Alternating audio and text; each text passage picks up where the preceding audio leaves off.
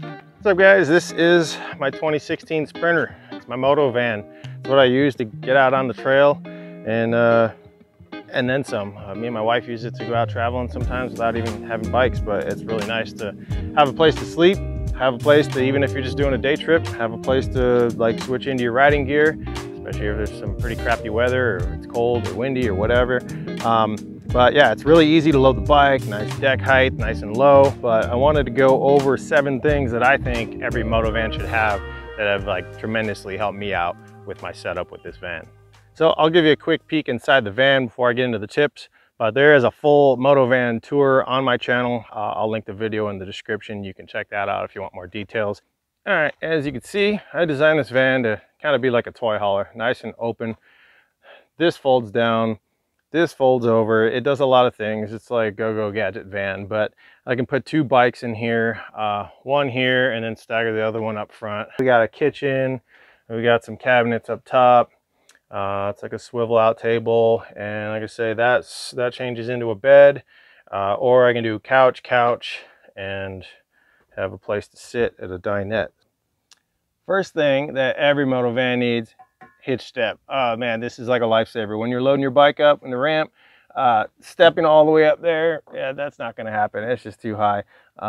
This will help save your ass from falling down and damaging your bike and yourself. So get a hitch step, plugs right into any hitch. Super solid. This one I've been using for a couple years now, and worked out really well. Second thing every MOTOVAN needs: refrigerator.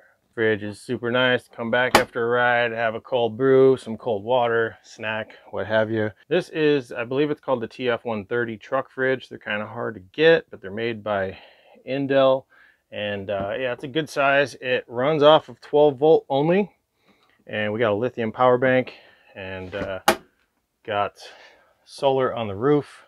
Solar pretty much runs the fridge, but overnight, we don't use hardly any battery from this thing. It only pulls between 2 and 4 amps. So it's been an awesome fridge.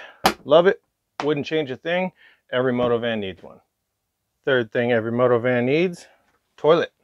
That's what this little guy is. It's kind of an ottoman and a toilet in one. But yeah, it's just a little cassette toilet and works great for doing your business. It's getting hot out. It's like 100 degrees today. But yeah, toilet, every van needs one. You get out on the trail, you've had a whole bunch of coffee, you're ready to go ride, and you're just like, uh-oh, you know what I'm talking about. So you can take care of business right here in your van. Super convenient. Doesn't matter where you're at. You put the shades down if you want more privacy. And yeah, I'm not gonna go too far into toilets, but you know how a toilet works. Get one. All right, number 4, a bed. It's pretty obvious, but I think that's half the reason why people build MOTOVANs, right? Is to travel with their bikes, go on rides. But more importantly, I want to stress the fact that when you're building your van, if you're building a van, is to build a bed that you can use when your bike is inside. So there's been a couple trips I've been on. I've pulled in either like late at night and I just don't feel like unloading, or it's like super cold outside and I'm just been on the road for a few hours and I just want to get to bed. It is super nice. I didn't even build this like with this intention, but it just, some things just work out like that when you're building a van. But picture the bike still loaded up here. I can just pull, this is kind of like the backrest cushion. I can pull that off, and that is plenty of space for me to sleep right next to my bike. You just got a quick place to sleep. You don't have to unload the bike, and not only that, the bike is way more secure inside the van. But when I get to camp, out comes the bike and everything folds out into a nice full-size bed. Tip number 5, L-track. It's airline track. Originally they used it to mount seats in airplanes. So yeah, we got 1, 2, 3, 4 rows. They work good for strapping the bikes down. I spaced these 2 that exact distance apart to accept the 1-up bike trays for our mountain bikes. But these are super nice. You can just like take these little fittings out, and the L-track fittings, these hooks, they're rated for, I don't know, a lot. You can like tie a car down with those things if you have them spaced properly. Yeah, I kind of use the L-track for everything. You strap down your gas cans, your gear, everything. You want to strap everything down good when you're driving.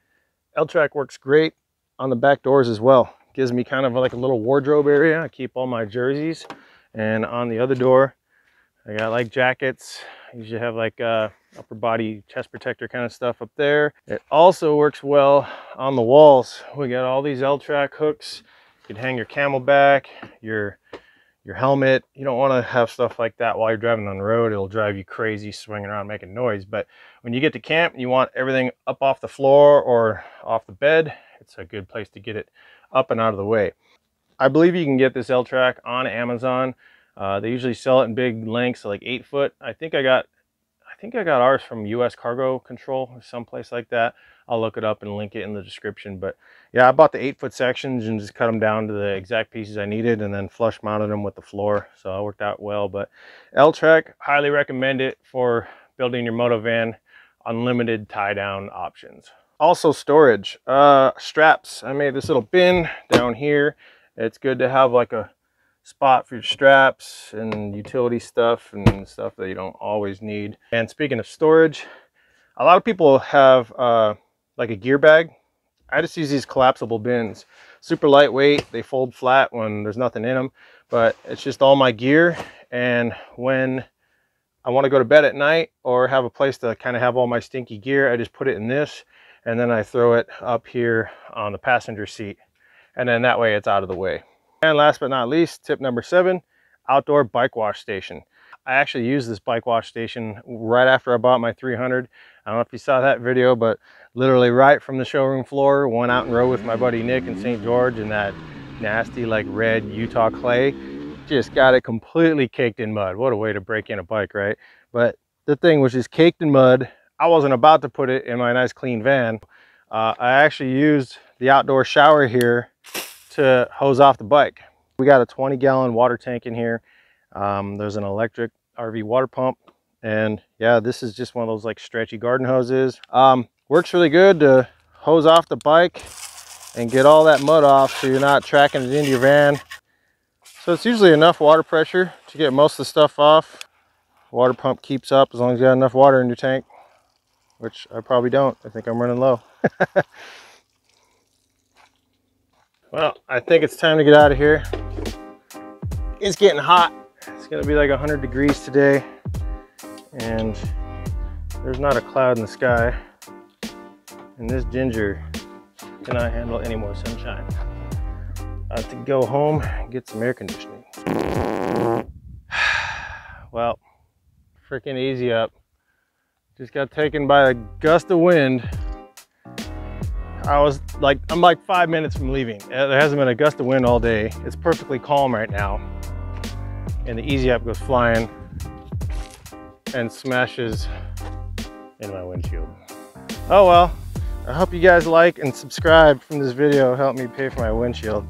All right guys, thanks for tuning in. I'm gonna get the heck out of here. It's 95 degrees and approaching 100.